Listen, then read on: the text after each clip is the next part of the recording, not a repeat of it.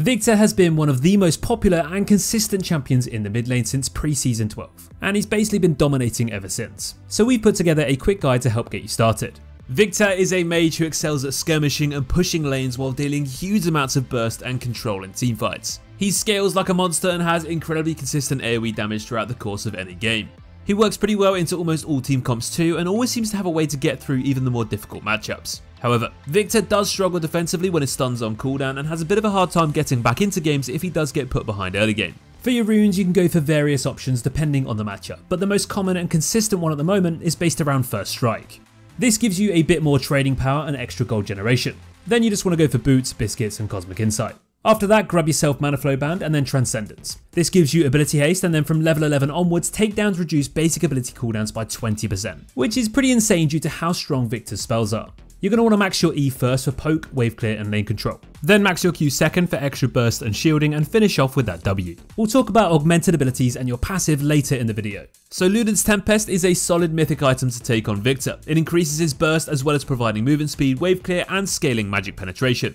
Liandry's Anguish can also be a great choice though, giving him all of that burn damage, which really helps against enemy team comps with more overall health. After that, you want to go for items like Shadow Flame, Rabadon's Death Cap, Zhonya's Hourglass and of course a Void Staff. These are the kind of items you'll find yourself building in the majority of games. Viktor does have quite a few other items he can build though. For extra damage, you've got things like Lichbane, Cosmic Drive and Morello's, and then those other situational items like Magi Soul Stealer or even a Banshee's Veil. All of these items can be super useful in the right games against the right comps. Don't forget, we have all of Viktor's item builds and runes and everything else on our website, and this gets updated every single day based on who's using what and what's the most effective. Check it out by clicking the link in the description and consider grabbing our desktop app too. Then you can get all of this information in Champion Select and in game as well. Now when it comes to those easier matchups, Viktor is going to thrive in lanes when there's not too much risk and he can just keep his distance, farm up, poke and scale for free. You can easily bully your opponent with your E whilst you're clearing waves and get up close and personal with your Q and auto attack too if you are feeling aggressive enough. You want to try and time your harass when your enemy comes in to last hit minions, and even consider trapping them with your W and bursting them down with your ultimate when you are level 6. Viktor struggles against champions that can outrange him and bully him, or those with high mobility and burst that can close the gap easily and try and take him down often.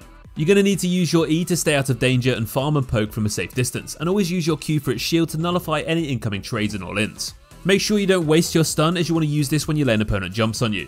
As long as you don't fall too far behind here though, you're going to scale into the late game super well, so try and get some gold elsewhere instead from those early dragon fights, or just roam and set up ganks instead if you fancy it. Viktor synergizes extremely well with junglers who can jump onto their targets and CC them, allowing him to follow that up with his W and damage to burst them down easily. He also works amazingly though with any teammates who have AoE crowd control and engage, as he can use them to deal some pretty insane teamfight damage.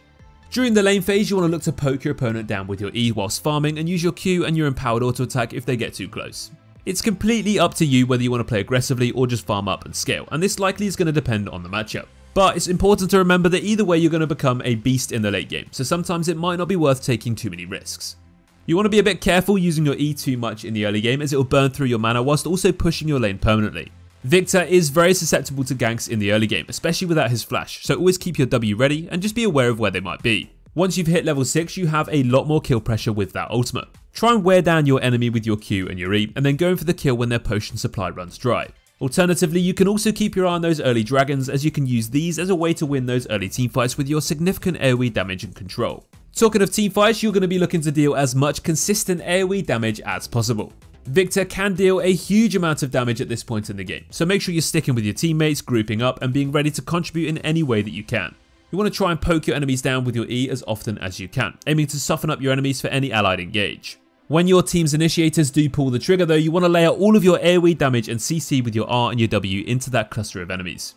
If you're being dove by frontliners, you want to use your W on yourself though, and your Q's shield to keep yourself alive.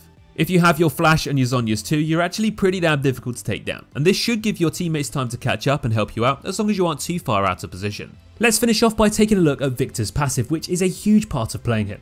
So you're going to become a bit stronger when you upgrade each of your basic abilities, and the order of these can be different depending on the matchups.